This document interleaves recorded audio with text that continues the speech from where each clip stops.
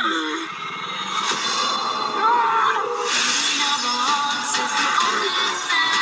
definitely something weird going on here.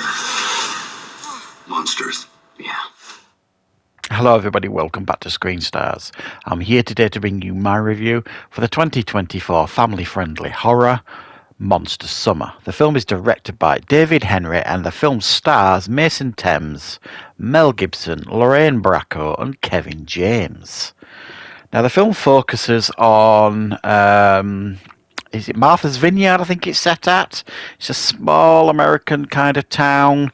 There is a young man called Noah who lost his father a number of years ago, who was a journalist. So he's obviously got aspirations to become one himself. Then there seems to be some strange things that are going on in the neighbourhood that he's desperate to kind of get to the bottom of. Some of his friends and some other people in the town, the children, are turning up, and they're absent-minded in a sense of the lights are on but nobody's home. Something pretty sinister is going on, and he teams up with his friends and the local retired police detective played by Mel Gibson to figure out what is going on, because they suspect it might be a witch. Right. What are my thoughts on Monster Summer? Well, I saw the trailer for this one a good few weeks ago now, and I thought it looked quite fun.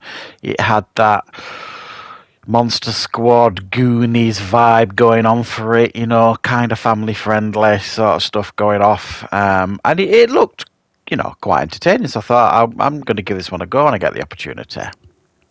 And I have to say, I'm quite glad I did.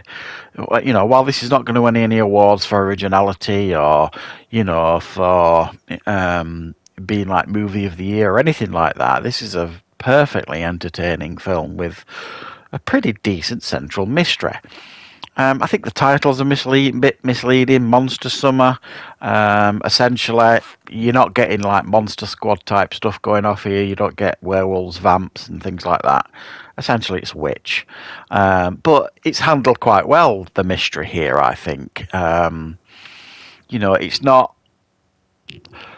They don't kind of, I don't know, lower the tone or put like stupid jokes in there or anything like that. It's not pandering to like any kind of audience here. It's not trying to be silly or daft or anything like that. There's no silly humour in it. I mean, my worry was when I saw Kevin James in the cast that this was going to be a bit of you know, buffoonery going on and some cheap jokes and laughs trying to throw in, and it actually takes itself quite seriously here, and it actually works to its advantage, the film in itself, and I think it's held together by a very strong central performance by Mason Thames. I think that's how you pronounce his name. And the last thing I remember seeing him in was The Black Phone. He was pretty good in that, and he's very good here. He's quite a mature young actor, and he gives quite a mature performance here about this young man who's, you know, he's got this troubled past with his father passing and all this kind of stuff. But it, you know, it gives a quite an impressive performance here. That's really all I need to say about him. He's pretty good. Mel Gibson, when I saw him in the trailers and stuff, I thought, well, it's just going to be one of those films where Mel Gibson just kind of pops up, maybe for a small cameo. Actually, he's got quite a sizable role in this film. He plays initially this character that the local kids are scared of. I don't know why, but they think he's some kind of murderer. Very similar to Monster Squad when they, you know, that Jewish guy that they think some kind of murderer or something. But no, fairly quickly he builds a pretty strong bond with the Mel Gibson character, who turns out to be a real tired police detective, and he agrees with this young man Noah that something strange is going on, and they agree to team up to try and figure out what it is. There's a bit of a dip in like the middle of the film where the pacing kind of harms it a little bit. It doesn't spoil it, but it just threatens to harm it a little bit, the pacing, because there's not a lot happens for a period in the film.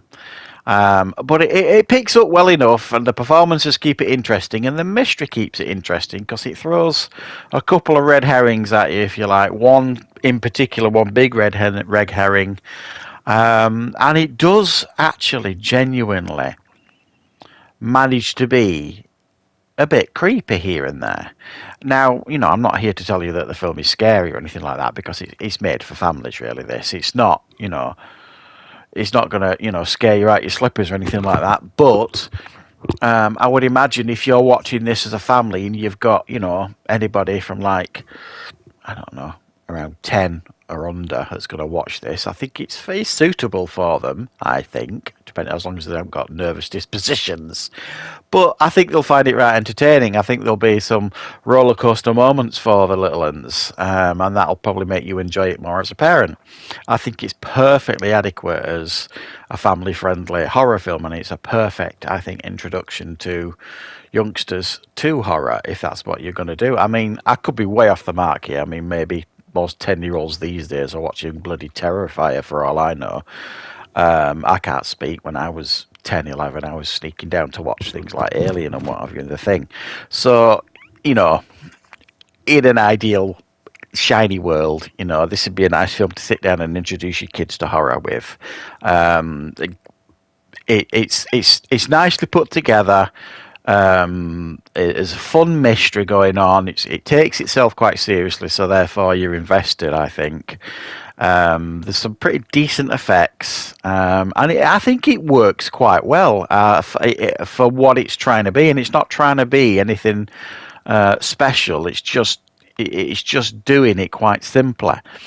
And sometimes that's refreshing because films you watch sometimes overcomplicate things. They put subplots here and subplots there, and this doesn't really have any of that. It just, this young man trying to find out what's happening to his friends, suspects it's a witch. Most people think he's gone bonkers, and the only one who really believes something's going bad in the town is the Mel Gibson character. And so you've got that kind of going on with them investigating. Mel Gibson's character not really believing what he's saying about a witch, but all his years' experience on the force tells him that something's wrong. Lorraine Bracco's character, not in it a great deal. Kevin James, I don't even know why he's in it, if I'm being honest. He's barely in the thing 10 minutes, if that. So I'm not really sure why he felt the need to do this. But beyond that, I think this pleasantly surprised me. I was expecting it. Well, I was hoping for it to be half decent, but I was expecting it to be garbage, to be fair. And this one really pleasantly surprised me. If you get the chance to watch this one, guys, I recommend it if you're wanting a light-hearted, family-friendly horror film. If that's not your bag, then obviously this isn't going to be for you. But for me, I thought it was pretty harmless stuff, and it certainly kept me mostly entertained. So thanks for watching, guys. I hope you enjoyed this review. I will, of course, be back with plenty more reviews and content on the channel very, very soon.